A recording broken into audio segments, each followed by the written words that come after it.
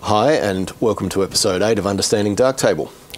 This time we're going to look at the copy locally function, which can be found in the selected images module. I've still got these 4 images that I shot in my backyard last week, and the idea of this particular feature of Darktable is, let's assume that on your desktop machine at home you have maybe a 5 terabyte external drive, and all of your images generally live on that external drive.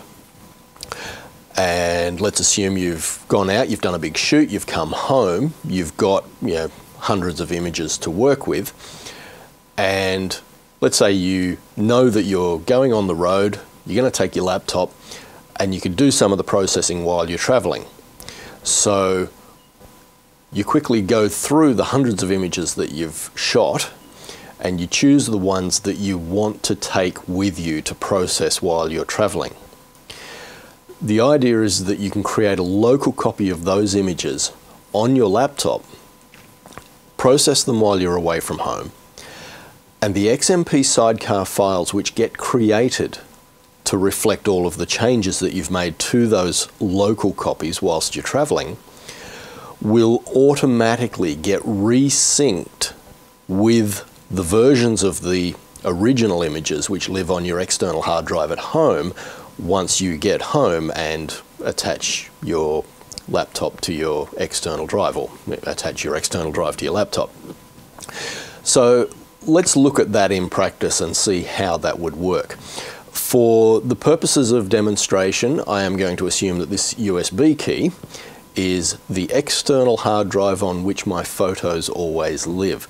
So to demonstrate that, I will plug the USB key in, and what I'm going to do is remove these 4 images from Darktable. These are the versions that live on my hard drive.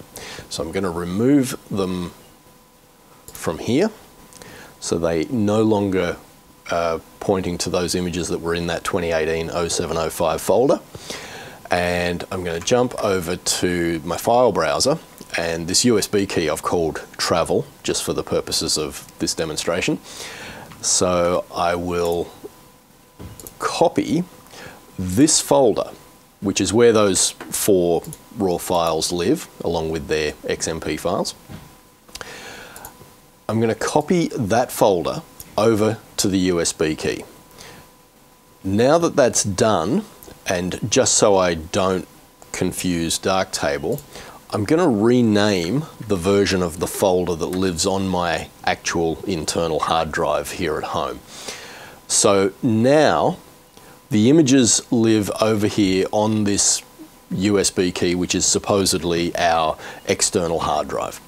So what I can do now is import that folder from this key, this folder, click open, and now those images are imported into Darktable, and if we look at the image information panel, we can see that they are all referencing that USB key that I've attached to my system, which is supposedly my 5 terabyte external drive, right?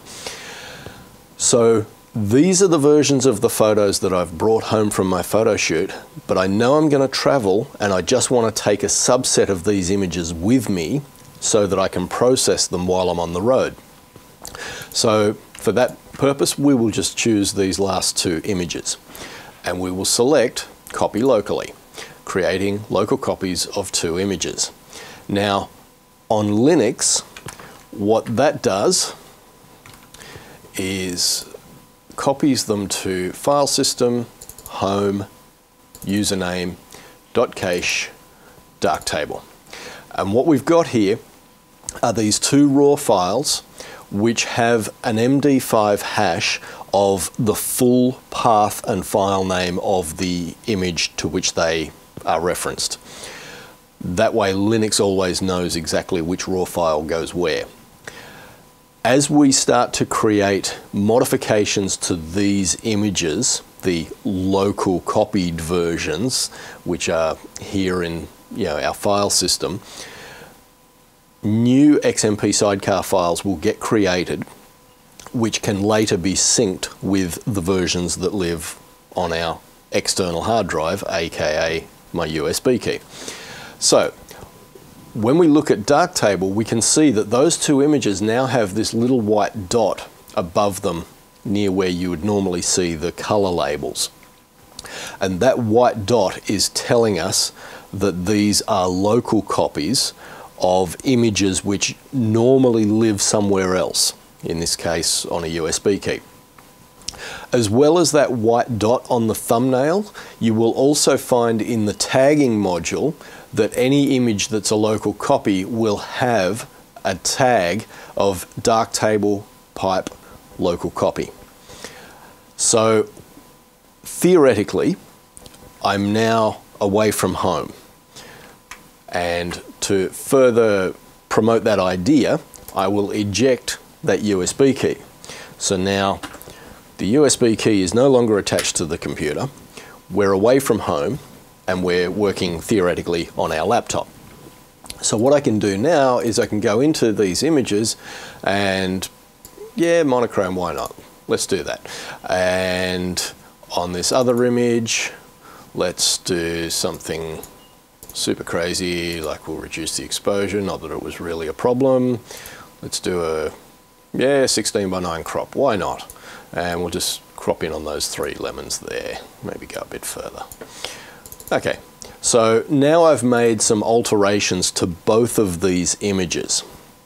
And if we look at this path to, my file system, home, bruce.cache/darktable, we can see that alongside those 2 raw files, the local copy versions, are these new XMP sidecar files which contain all the information regarding the changes we've made.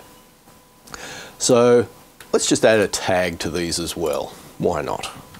Let's go Springfield. Okay, yep, Australia, New South Wales, Central Coast, Springfield. Copy those there. So those images are now tagged with Springfield, the fact they've been changed, the fact that they're raw files, and the fact that they are local copies. And that's the same for the other image as well. Okay, so now I've arrived back home from my travel. I've processed all of the images from the big shoot that I did, and now I want to resync with the external hard drive at home. This is a beautiful system. Even though I've never personally had a need to use it, I think it's very clever. So we reattach our external hard drive to our computer. And what I will do is I'll close darktable, because in the real world, yes, you'd have closed darktable and shut down your laptop on your way home. So I've arrived home, I fire up my laptop, I attach the external hard drive, and then I fire up darktable. And watch what happens. 2 local copies have been synchronized. So what that means is darktable has recognized that these local copies have now been matched up with the original files that existed on the external hard drive. And because darktable has noticed that the laptop had XMP sidecar files with a later date stamp than the versions which were on the external hard drive, it has automatically synchronized those files. And we can prove that by looking at the timestamp on the local copies. They were timestamped at 9:54 and 38 seconds in the morning.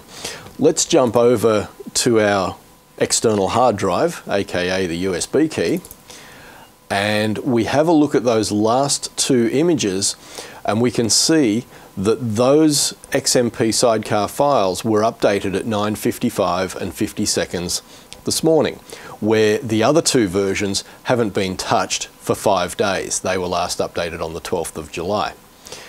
So you can see that what has happened is darktable has copied the XMP sidecar files back to the original storage medium, so that the original raw files will now reflect all of the changes that we made whilst we were on the road with the laptop and doing some edits.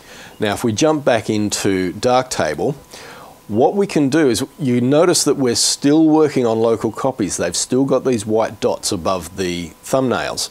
So what we do is we select both of these images, we go to the selected images module, and we click on resync local copy. And you can see from the text tooltip there, synchronize the image's XMP, which has already been done, and remove the local copy. So we click that, the two white dots disappear from the thumbnails. We will notice in the tagging module, they no longer feature the tag local copy. And if we jump back to the file manager, we can see from our folder here, once I get there, that those local copy images and their XMP files have been removed from the file system. So now there are just the versions which live on the external hard drive over here with their newly modified XMP sidecar files. Pretty cool. And as you can see from the thumbnails, the images reflect the changes that I made whilst I was out on the road with my laptop. Okay, so that's how the local copy feature works in Darktable. I personally have never had a need to use it, but I think it's a pretty cool feature, and if the day ever comes where I do need to use it, I will certainly use it. I think we've pretty much covered most of the things in the light table view that we need to cover for now. The things that we haven't covered, I want to wait until we've done a little bit of image processing. So in the next episode, we'll start to look at the darkroom modules and what we can do with image processing. Talk to you soon.